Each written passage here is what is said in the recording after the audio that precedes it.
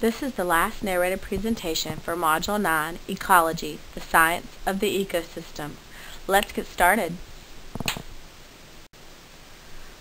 During this presentation, we will talk about other topics relating to populations and an environment, including food chains and the energy flow through ecosystem through trophic interactions.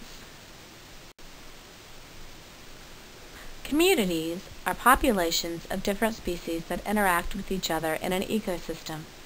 Community ecologists study the interactions among different populations, and community dynamics refer to the changes in community interactions. Interspecific interactions describe the interactions between organisms of two different species. Species may compete for food or resources, or they may interact directly with each other through predation. The chart at the bottom explains how two species may be affected by different types of interactions. Competition will hurt both species, while mutualism or symbiotic interactions will benefit both species. An example of a mutualistic relationship is bees pollinating flowers, while the bees get to collect pollen for honey.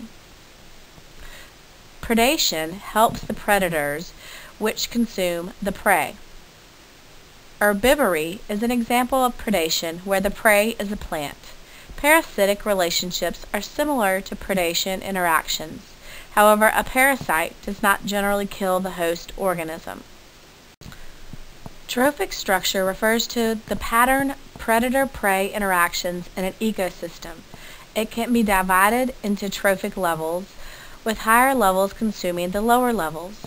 The highest level is a food chain, is known as apex predator. Producers are autotrophic organisms that produce their own food. Primary consumers eat producers. Secondary consumers consume primary consumers, as do tertiary and quaternary consumers.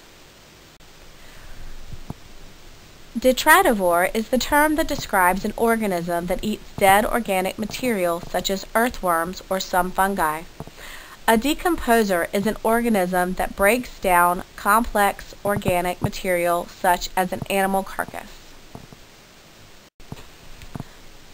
Species diversity refers to the genetic or morphological diversity of a species in an ecosystem. Population diversity is the diversity among a single species, while community diversity refers to the number of species present.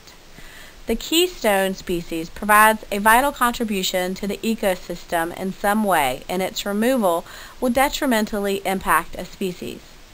Phytoplankton species in the ocean are examples of keystone species. This is a review of how populations of different species interact with each other. Interactions between species may be harmful or beneficial.